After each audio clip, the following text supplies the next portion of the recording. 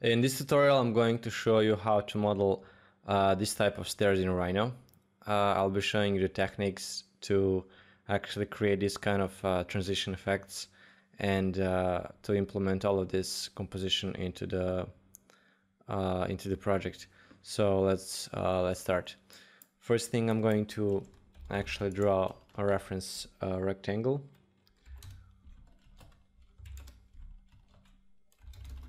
And now I'm going to use T-spline plane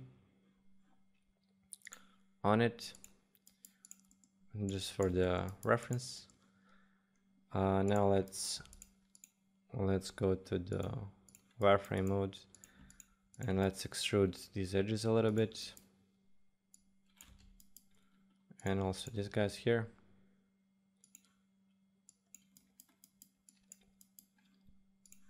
We do this on all four sides because we want to have clean geometry once we use the option remove creases here. And now when we delete this side extrusions we just did, we will not have filleted corners like so. And now let's add a little bit more edges here. So the ones we need is, we need more here.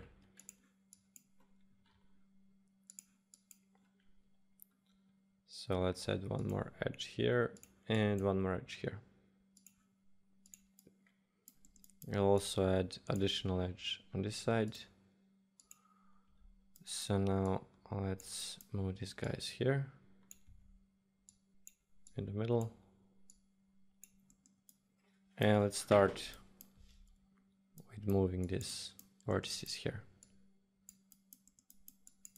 So we need additional edge on this side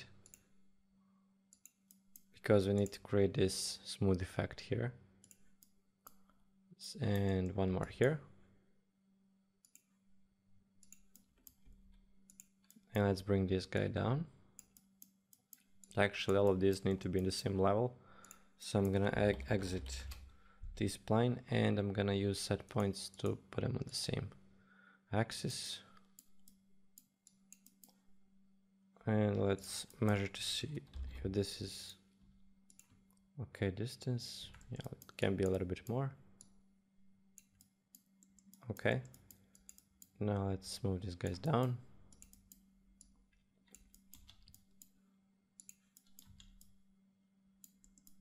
Okay, I think this is enough. Let's just move them a little bit more here. Okay, and we can bring this one even more down, just for the sake of it. Okay, and we want to actually move these guys a little bit inside to have smooth transition effect here on the top. And now I'm just gonna move this a little bit further here to have nice transition. And I think this is okay. Let's just bring this one a little bit more down.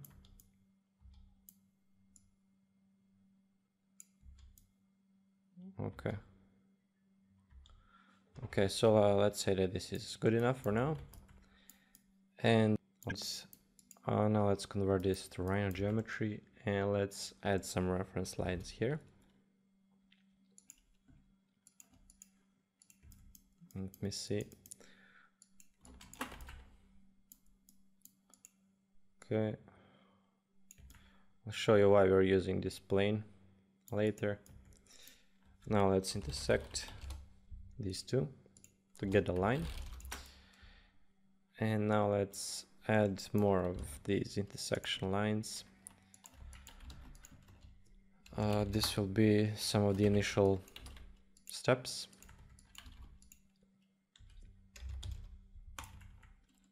And let's copy this a lot of times.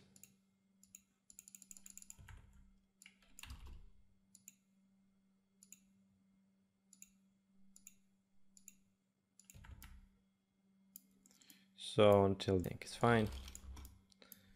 Okay, and then let's add another curve here on the top. I'll show you why we need this curve now. Let me just modify it a little bit.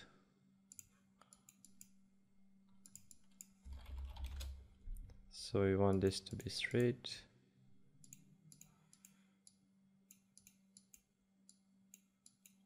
Maybe this a little bit inside.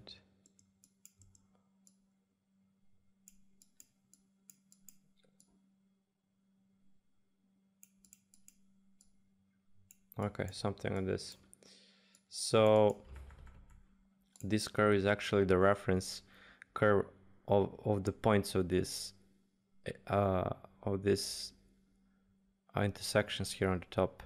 So we want to have these smooth curves here because we'll use it later to connect it with these parts. So you'll see what I'm talking about in just a minute. Now let's just set it here and let's check to see in 3D if it looks all right. Okay, I think it's fine. Yeah, it's good enough. Now let's intersect this as well and delete these guys. Now let's actually split surface with these curves, and let's also split it. First I'm gonna duplicate this edge because I will need it. I'm just gonna lower it down a little bit here, and we want also to use these to actually mark and split these areas. So let's extrude it. Okay, now let's split these guys with these planes. And once that splitting is done, you can hide this guy for now. You can also hide this for now. And let's go here and let's draw our initial geometry here. I'm gonna go straight here. I'm gonna go forward, and I'm gonna do this for all the rest.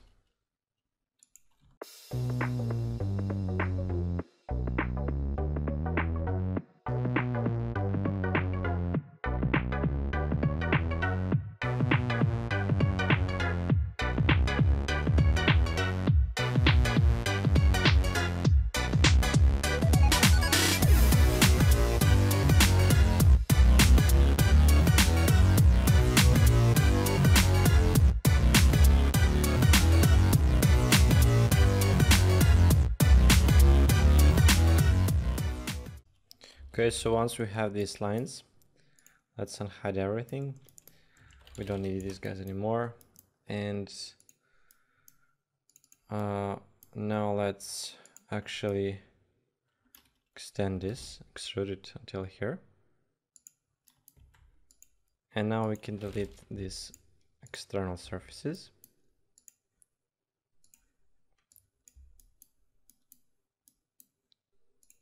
Let's go here from the top, like so, and let's unhide these guys. So now comes the fun part. You will see now how these transitions are made. So now comes the fun part, and I'm gonna show you how to actually create this effect of this transition, this here. So we actually want to use the command, it's called blend curve, and what it does, it connects two curves and makes the smooth curve in between them. And we want to make this for all of these guys here. And then for example, once we have these two, we need to create the surface from this area. The best way to do this is to use sweep 2. and select these two chain edges and two cross section curves, and this is one side. Then we go again with blend curve, and we use this guy and this guy here to this transition curve. Say okay, let's do one more here, like so. Let's do sweep 2, this guy, this guy, this guy, and this guy. And let's do one more, and then I'll speed up the video. So blend curve, select this one and this one, and one more time, and sweep 2. So you get the idea. So now I'm just gonna do this for all of them.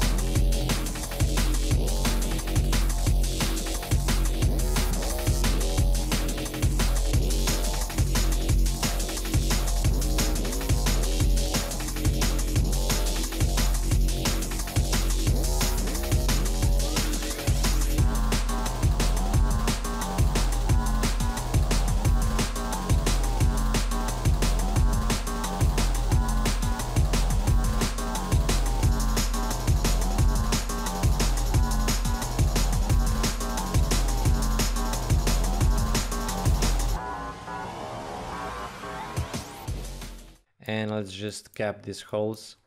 We can do this by using also sweep 2. And once this is ready, we're going to continue on modeling the rest. I'm just gonna speed this up now.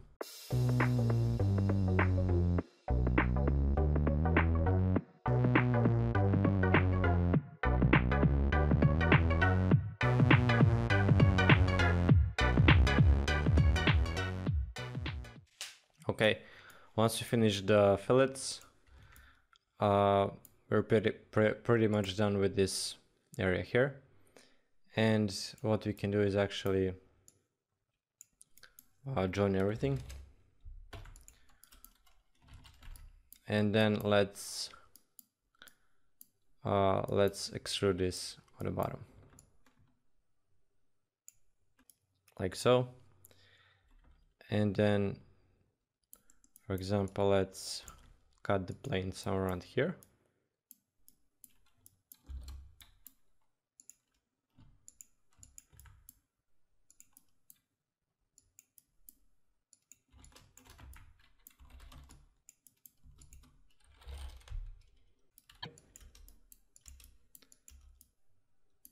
And I'm just gonna model this top element here.